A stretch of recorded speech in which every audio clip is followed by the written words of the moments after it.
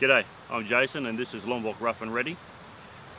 Today we're going to go for a mountain hike and we're starting a few k's north of Nipa Beach on the west coast of Lombok, and we're going to head over a mountain range which takes us parallel with the north coast and we'll come down in the Pusuk Valley.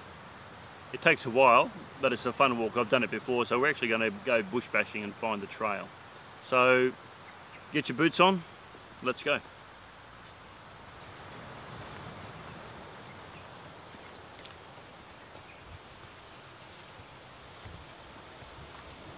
It's great coming on these walks. Why? We get to see plenty of country and it's really quite safe, and the distances are quite small, and for most of them you actually have phone access, which is really good. Down below me you can see there's a grove of coconut trees with a view across to Bali's Mount Agung in the background.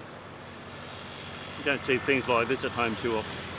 As we go along the hillside, we've climbed up about 200 metres on a 50-degree slope, and we've met Pandaan, who climbs here every day. He's cutting grass for his sumpy, for his cow, down at the bottom of the hill.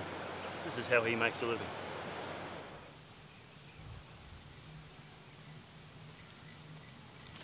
It's December, so it's probably about 80 or 90% humidity at least. It's very hot, so if you're going to do a walk like this, make sure you bring at least 2 litres of water and some food. But you know, the views here are just amazing. We're here actually today, we're doing some pre-wedding photos for some friends.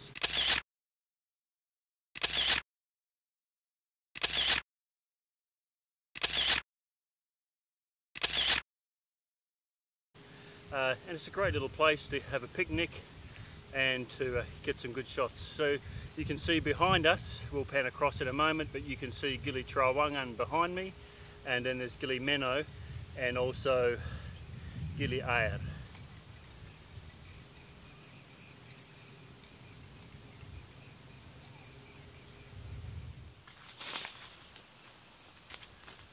This is a cashew nut grove, and the farmers just plant these trees and pretty much leave them be.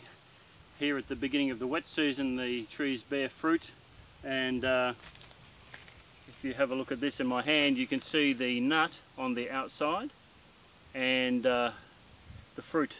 So most of the fruit aren't even touched, but they are quite delicious, and the nuts are just collected and then they are processed. We've come around this northwest corner of Lombok, around the mountain, and we've got Teluk Nara right in front of us to the north, and our next stop for this trip is over here on my right, and you can see those coconut trees growing on top of the cliff there.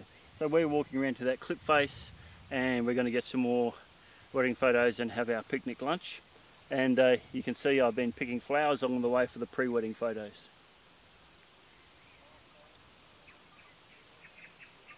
So we've been walking through the hills. We've come pretty much to the top of the mountain range now. We've just passed some families digging out the soft ground after the rains, planting ginger, and this is where they live. So they've got a few of this new breed of chicken. It's called the Ayam Kampung Super. I've got a few of them at home myself. They're very cute, very sweet, and yeah, they live in this. Well, this is the chicken house, which is quite complex actually, but next door they have a Bedek house, which is seems to be quite nice.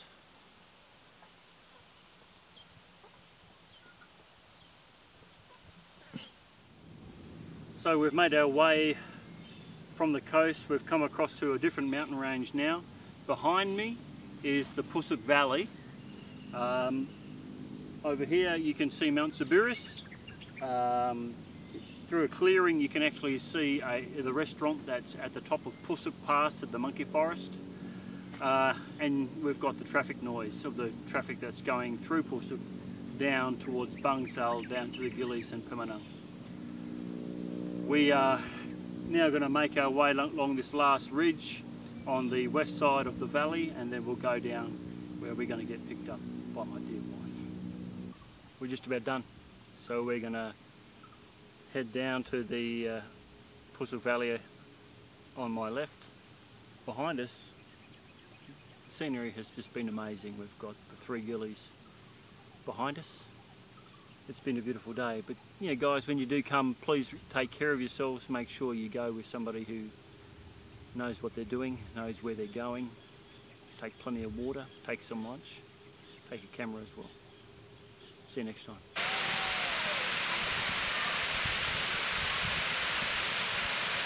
Akhirnya selesai juga. Wuih.